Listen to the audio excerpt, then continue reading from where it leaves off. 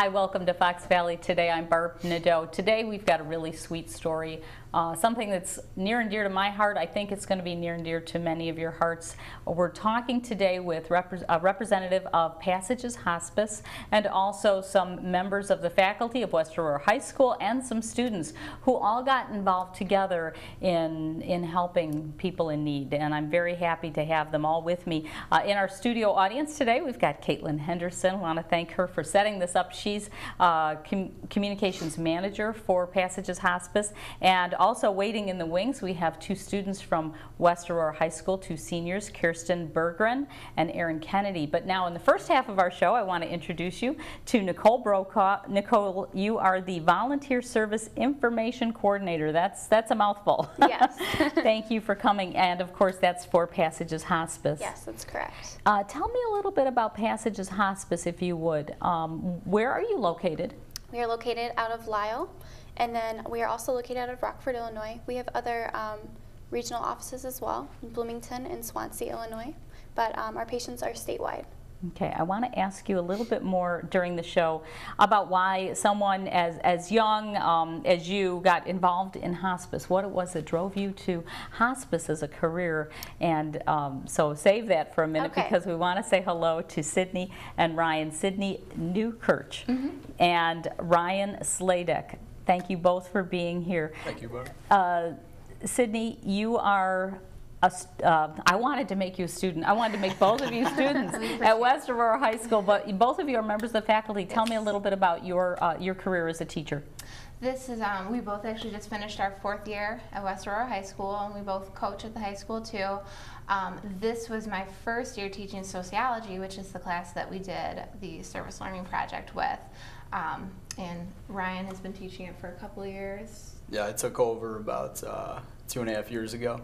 And we kind of revamped the curriculum, revamped the class, and we got so many kids that wanted to take the class that we needed another teacher here. So we got, I think next year we'll have 5 sections of sociology. So it's about 150 students will be going through that class. So wonderful. Yeah, and I took sociology in college. Okay, that was my minor, so that's why I kind of had okay. So with a minor in sociology, obviously you care about people, but you wanted to teach. You didn't want to be a social worker. Absolutely. Actually, my first choice was to be a social worker, and I just found more job opportunities with the teaching degree, and kind of just more opportunities to work with adolescents, which is kind of my primary focus. So. What are the things that you focus on in the sociology class? It's pretty extensive because we've been lucky enough to have this extended to a full year. So we talk about research methods, how we learn about the social world. We talk about culture, talk about socialization and how you learn to live in the world. We talk about family and groups. We talk about social inequalities, which is where a lot of what we talk about in class was real to them doing the service learning project. What do you want to do? Basically anything and everything that happens. Oh, and I could see with the global awareness getting bigger and bigger and bigger, your ideas of and your teaching of awareness and respect. Yes. And different perspectives on how you should view people and human behavior. So really be an intriguing class. I love it. We love it, and we hope they love it too. Well, you know, I didn't really like sociology, but I think if I'd had you two for teachers, I think I might like it a lot better. It sounds like a great class. Yeah, I love teaching it. Yeah. So how did you get connected to hospice? We actually, we decided this past semester that we were going to implement a community service project for the first time. We got an idea from, we are both part of a conference called CAST, which is Chicago Area Sociology Teachers. And there's a bunch of teachers that get together and kind of help each other out, providing resources and lesson plans for each other, whatever works. And we go to this conference every year, and we saw a lot of people did this community service project where they would require the students to have volunteer hours in the local community. So we decided to give it a shot, and the first time we tried it was this past semester, and we kind of put together a list of opportunities for the kids to get involved, and a lot of them decided to choose Passages. That was kind of one of our top choices. We were really impressed when we had the number of kids that we did choosing to work with Passages. I thought that was going to be something that would be tough for 16, 17, 18-year-old high school student to work with, and they've done such a great job at it. You know, it was a name on a list, and they wanted to go for it, and they've been outstanding. Yeah, they really have. That's something. Well, what is it that brings people to hospice? You know, it depends. I think a lot of times we have people who just have large hearts and they really just want to make a difference in the lives of others. And then I think people who have had experiences with, you know, maybe family members or someone that was close to them that went through hospice. What brought you to Passages? You know, I actually went to school to be a social worker. And as I got out of school, my grandmother was diagnosed with Alzheimer's disease. And I went through the hospice, you know, Experience. timeline with her. Yes. Yeah. And it just kind of fell in my lap, you know, at the same time that I was going through that, and I just decided this is something that I really wanted to be a part of. So. Well, that is fantastic. It really is. And you would think that kids would shy away because going into a nursing home environment, you don't know what you're going to see. You're going to see a lot of things that are really disconcerting, a lot of images that are really, you know, hard to bear, and those patients are not necessarily always happy or happy to see you, and they're going through a lot. And then there's other patients that are also going through a lot. If you're in a nursing home, you can see a variety of experiences, human experiences happening all around a dining room or a hallway or a, you know, and I would think that would be really tough for students to jump into and to want to be part of. But you didn't find that they didn't shy away. They didn't seem to be scared. They didn't seem to be nervous, and they were ready to go. I was like, you know, if you need to talk to us about anything, go ahead. And they've been champions about it. You know, they really have. I think, like Nicole was saying, they're kids with really big hearts. They are very good people, and they love to contribute, and yeah, they were great. Were you surprised when they showed up and said, or called you on the phone and said, we want to get involved? How did that happen? You know, it really, you know, I got a bunch of phone calls that day. I definitely had a lot of people that were interested in volunteering from Aurora High School.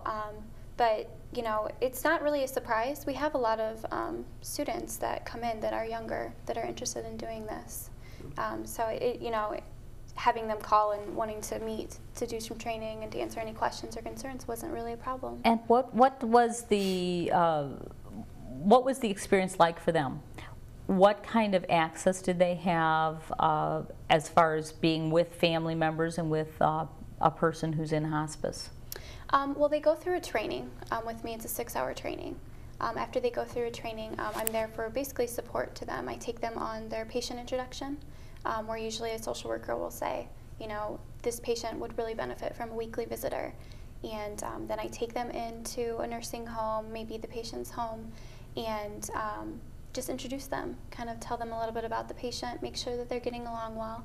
And then I am, you know, there for them as support, make sure things are going well, if there's any concerns, that they're taken care of, those types of things. And then really, if family comes in while they're visiting, they're allowed to get to know the family. It's just kind of up to them, you know, when that time comes, if they're comfortable with that or not. Mm-hmm. And what is the commitment that your students had when you were setting this up? How many weeks were they involved in this program? It's a semester-long project for them, so we require as part of the project just a minimum of 8 hours to do the service. And I know a lot of kids had to get involved with the training process first, so I think they wanted to get started pretty quickly. But I think they really buy into that personal interaction that they have with the patients there, so I think it's a huge part for them. And I know a lot of them are going to continue on for a longer time. You know, school is out, we're already done, we got done early. But a lot of them are going to continue. I can't believe it's already, you know, summertime. Yeah, are you out of school now? Yes. Oh. Friday. Yeah. Friday's our last Well, day. well, kudos to you. You are excellent educators. You brought some students with you today. That's fantastic. You know, most students, once summer hits, they're gone. You know, but not for Ryan and Sydney. They're good teachers, and they got students here, and that's fantastic. But you talked about your training, 6 hours of training. Was that over and above? So they had to do 6 hours and then 8 hours of service?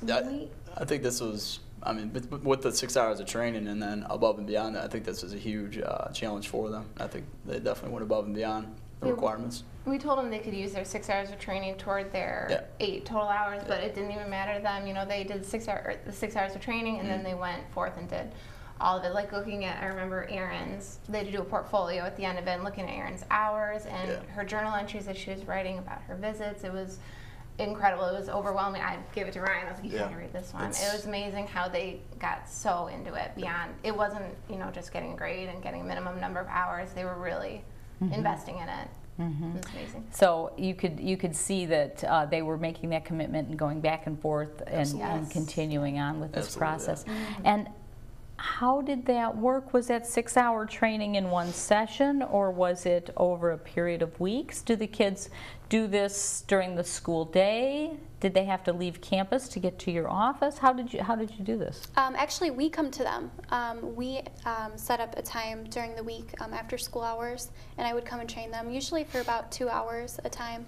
And so I met with them about 3 times, just making sure they got through all the training, and then again with each one of them individually to do the patient visit as well. So had a lot of meetings with them just to make sure everything was going well for them. Okay, and then their actual visits were outside of classroom? Yeah, this is all outside the classroom, so it's kind of holding them accountable to making that commitment. So they did a great job with it. I mean, It's a lot to take on with school it is, and then work and sports and clubs and all that. So it absolutely is. When Yeah. you think about kids who might have a after-school job, absolutely.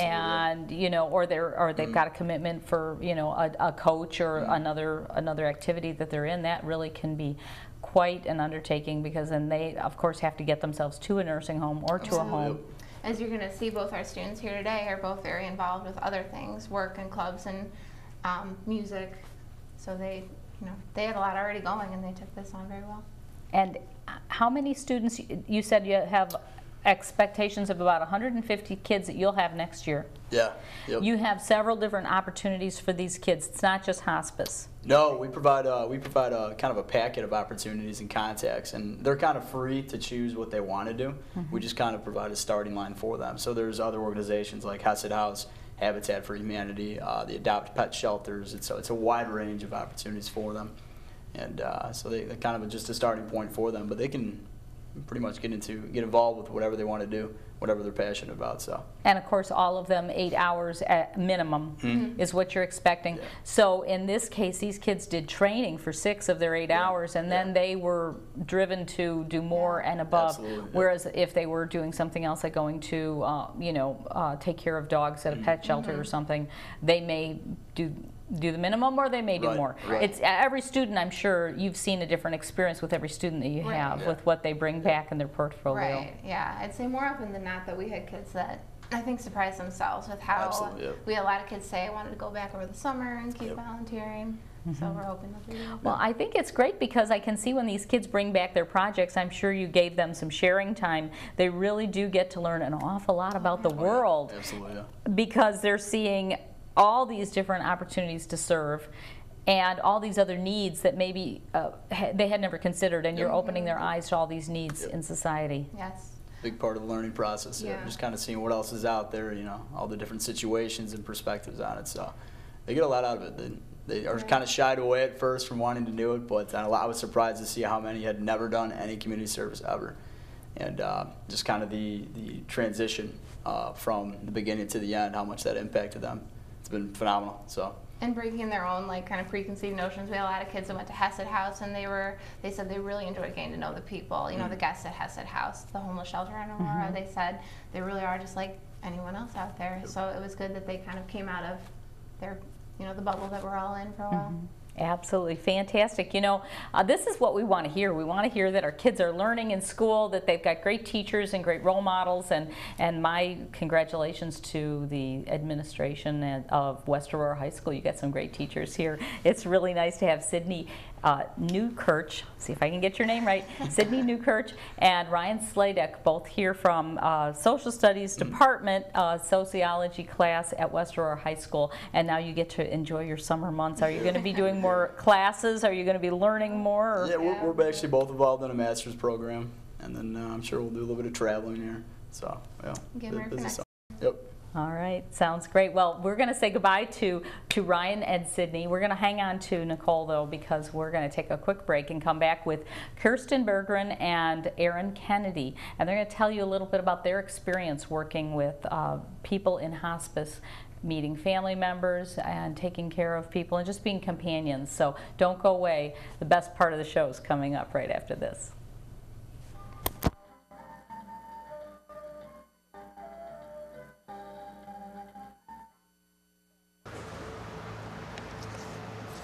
Are these real? Only a few dollars.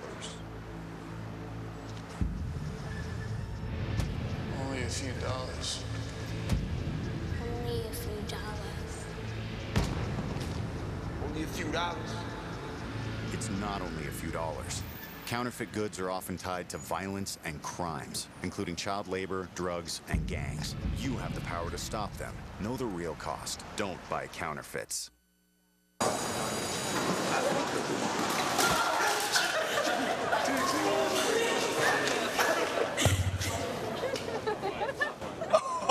That's low. That's low. That's low. Look, he's blushing.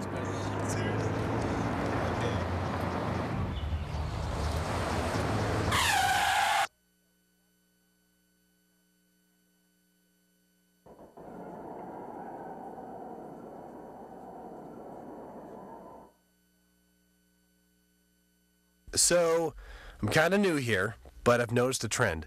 My human does this funny thing where she goes around and gets all my toys, and then she hides them in that basket by the door. You know, but it's always the same basket, and it's always in the same place. And then she acts so surprised when I find them, but, you know, she's putting them in the same basket. Again. It's like, hello? That's where you put it last time. You were the worst at hide and go seek.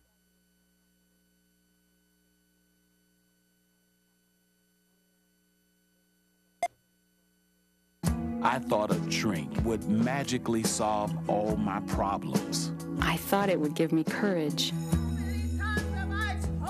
I thought I was only hurting myself. If alcohol has lost its magic for you and you can't stop drinking. I took action and my life has changed. Now I have friends that accept me for me. I've stopped hurting the people that I love. You'll find us in the phone book, your local newspaper, or on the web. Alcoholics Anonymous.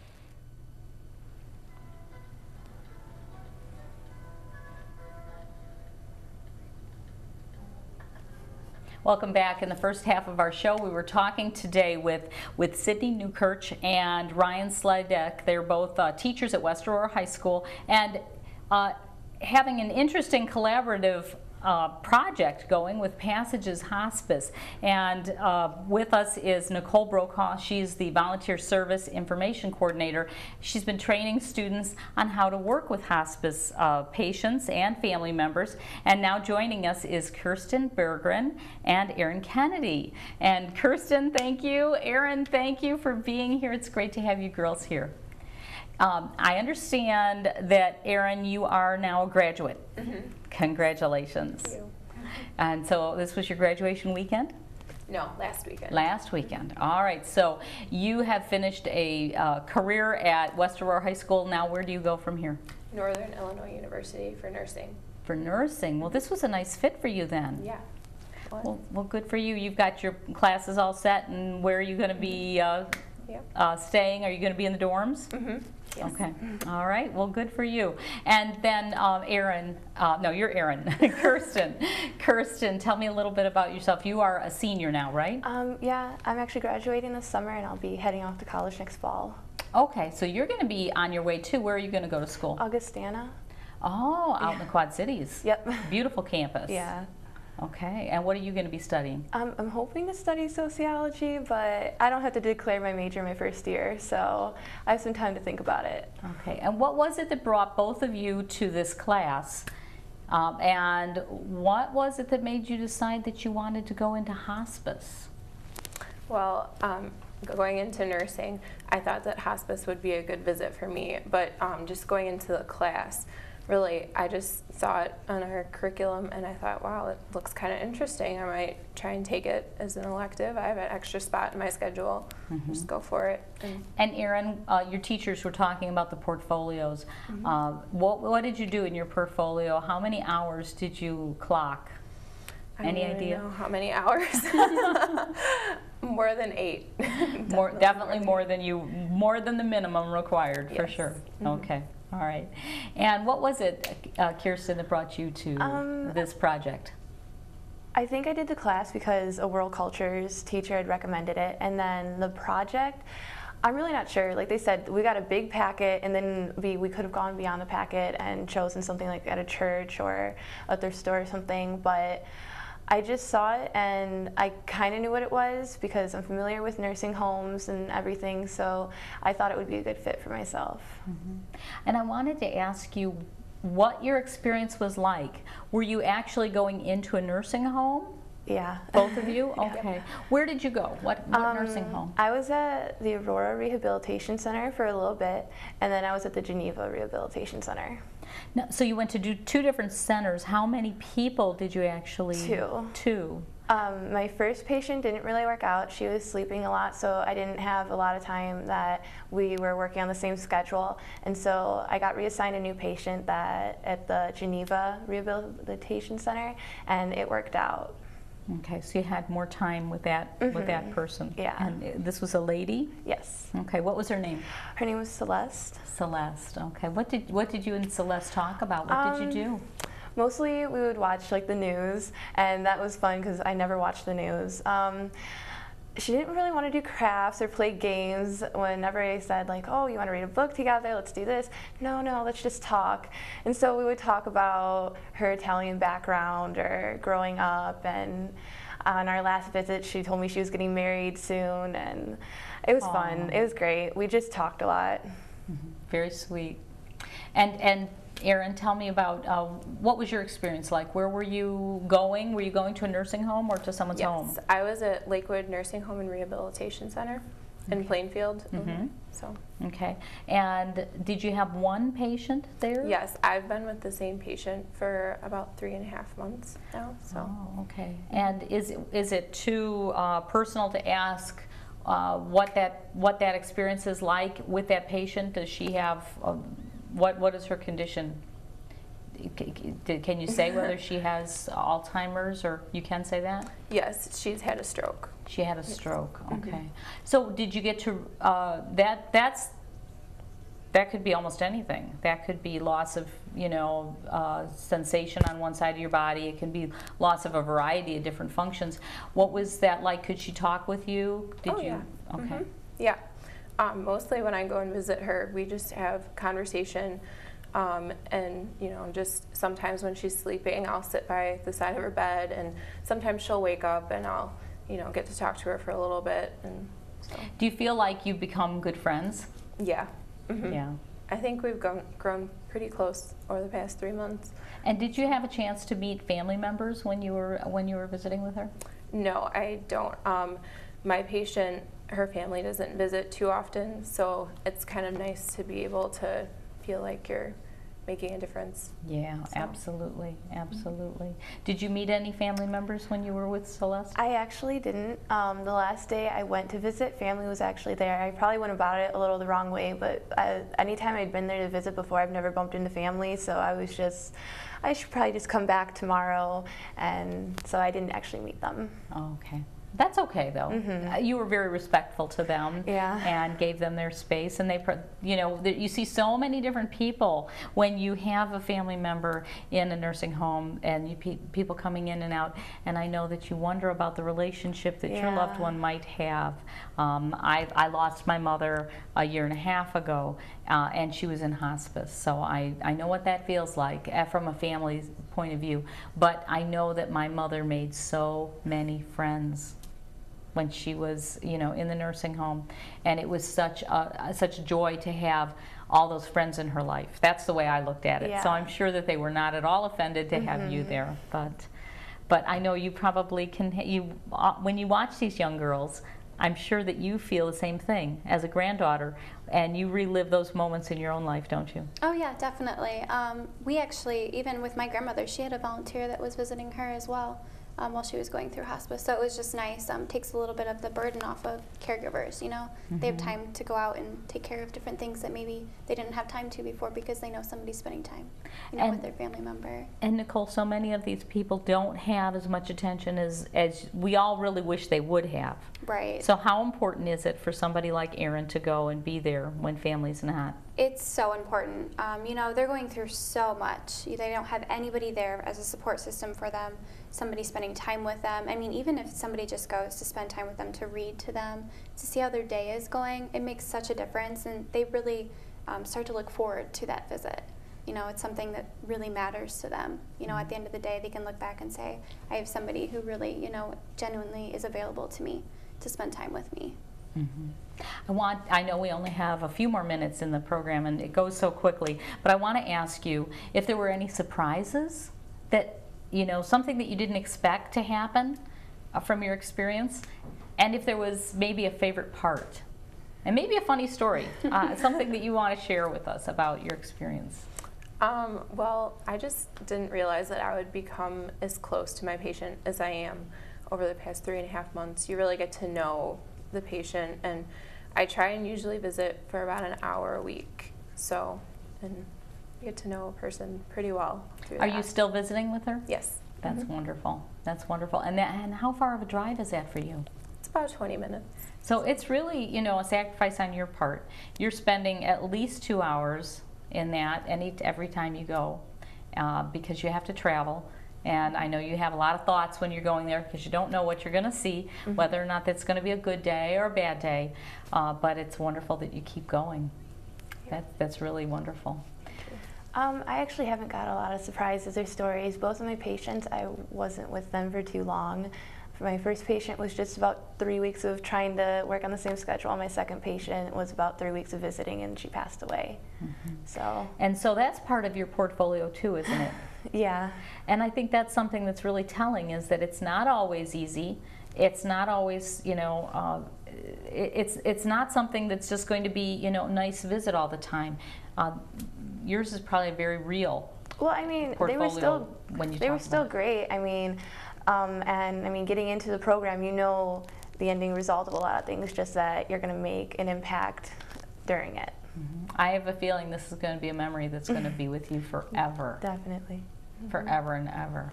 So in some way, Celeste is, you know, always going to be part of your life. You know, and I didn't even ask her name. What's the name of the lady that you're visiting? Her name is Doris. Doris. So Doris and Celeste will definitely be part of you as you grow up, and maybe they've taught you something about life, or I don't know, have you gotten a good recipe out of them yet?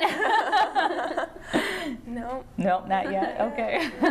I think in general, out of like just the program, I mean, going into this, I really thought that, well, why don't these people have a lot of people with them all the time? And it's just, I've realized that people have to live their day-to-day lives, and people like us can really help. Absolutely. There's a lot of hours in the day, and a lot of people working hard, and so when you're a family member, I know you're really hoping that your loved one is being loved when you're not there. When you're at work, that somebody's there for them. So you're helping to fill a gap, and it's wonderful to meet you, really, truly is, and I'm just so thrilled with what your teachers are doing. I think this is great. You know, you obviously made the right choice taking this class, because it's a life changer, and obviously it's going to help you in your careers to come. So. What was the best thing that you think of this program? And this is the first year for this program, right? This program has it's grown slowly. It's been with us for a couple of years, but as far as full training and everything within the last year, it's definitely grown. We have over 100 volunteers right now that are visiting our patients and spending time with them statewide, so that's pretty exciting. But then as far as the best thing about volunteering, I think a lot of people take, you know, a lot from their visits. Like you were talking about with them, asking them if they've learned anything from their patients. There's a lot of history behind every patient, you know, and they always have great stories to share, and I think a lot of people take that home with them at the end of the day, and it's kind of nice to hear those stories once in a while. So. And as a volunteer, you know, volunteer services information coordinator for Passages, you are teaching so many people so many valuable skills, hopefully creating a new generation of more compassionate people. So compliments to you. And we are totally out of time, I can see. I want to thank all of you for being here, and once again, you can look up Passages Hospice as passageshospice.com, and of course you can find the West Aurora High School District at sd129.org. And with that, I have to say goodbye. Thank you so much. Thank you for being here, and we'll see you next time on Fox Valley Today.